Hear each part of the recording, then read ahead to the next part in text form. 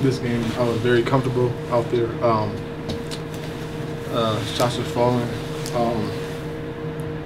Boxing out on the defensive side and getting rebounds and kicking out to my teammates.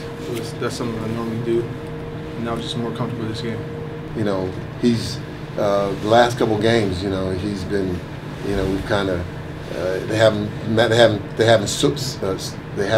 been games that, you know, as a coaching staff we felt were right for him, because teams were playing all guards, teams were, you know, just playing in a style that wasn't, you know, suitable to his game. But I told him this week that this was going to be a game for him, and you know, I'm excited for him and the way he stood up. You know, he stood up. It was great to see. You know, for him to.